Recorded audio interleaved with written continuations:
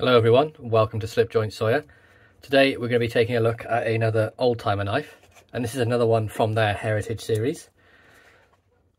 So this is the 5OTH, which is a lockback knife, so unfortunately it's not legal in the UK to carry outside your property, but it's one I've seen a lot on YouTube, and a lot of the knife guys have it and they all rave about it. So it's one I felt I had to pick up and give it a try. So you can see you've got the new style old-timer logo here. It's a D2 steel blade. It has a 2.8 inch drop point blade, and it's a lockback folder design with the nickel silver bolsters. And you can see here it is the Heritage series Bruin 5OTH. And then on the back of the packaging here you can see the length of it. So if I turn it round, you've got 3.7 inch close length, you have D2 steel blade, it's a drop point, nickel silver bolsters, and the lockback folder. Again, same as I did with the one the other day, you have the cancer and reproductive harm.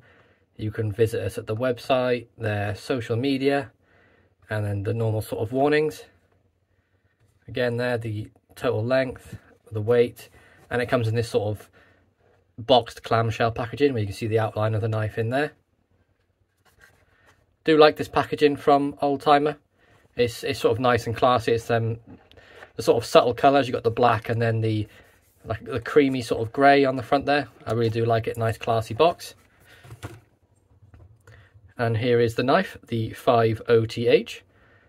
It has the beautiful sort of grey laminated wood handle like all the knives from the Heritage series.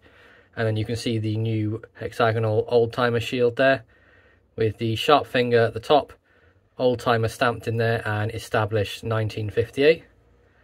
You have brass pins here holding the knife together here and here, and then a nickel silver bolster, and the transitions between all of these on here is absolutely fantastic. It's the squared bolster design. It's all been very nicely hafted off, no sharp edges to speak of at all. Even the tang is rounded off rounded off enough so you don't catch your finger on it. Not really any gap in to speak of. Tiniest bit here around the lock bar, but that's sort of normal for a lockback design, seeing as it does need to move in and out of there to make sure the knife works. And you can see then the termination around here is excellent as well. On the back of the knife, same story as the front, that really nice grey laminated wood with smooth pins and an excellent transition to the bolster. Really well made. I do really like the grey wood, and it really stands out when you take it out in the natural light. The sun really makes it pop.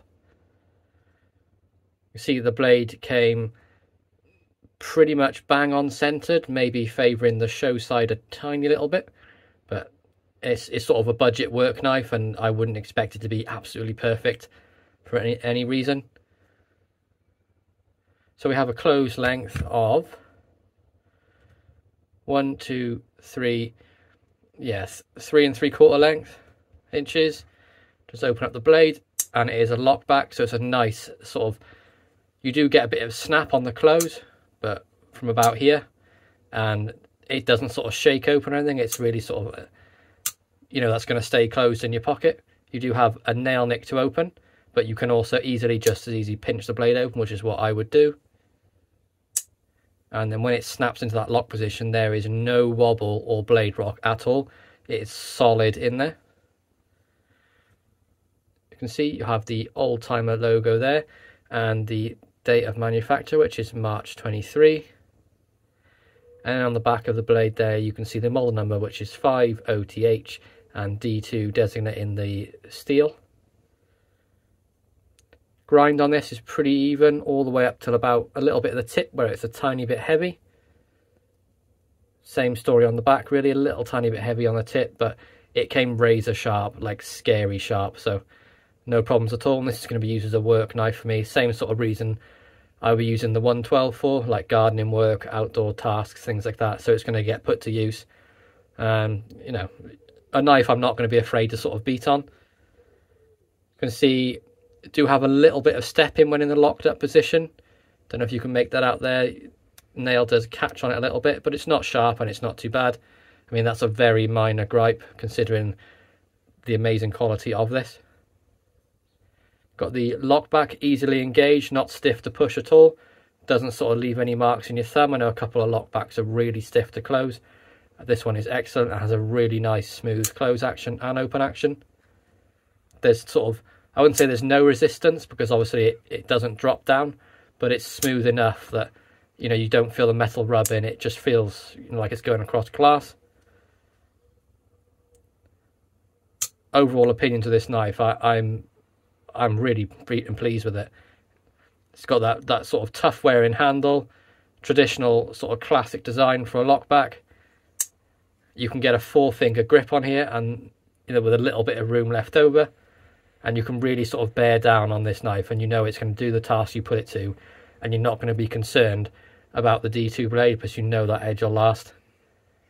Not the thinnest behind the edge, but as I said again, it's a work knife. It's meant for doing, you know, outdoor tasks like carving wood, you know, different bits and pieces like that. It's not a delicate knife. It's not meant for delicate tasks, but it will do everything you throw at it. And this is one I really recommend if you're able to carry a locking knife.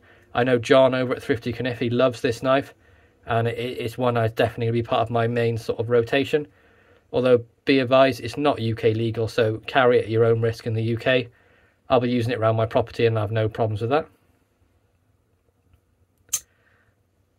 And you can get it for a really reasonable price here in the UK as well. I think I paid £30 for it over at blades.co.uk. Yep, little more than you would normally get it for in the US, but you do have to pay that UK tax when it arrives.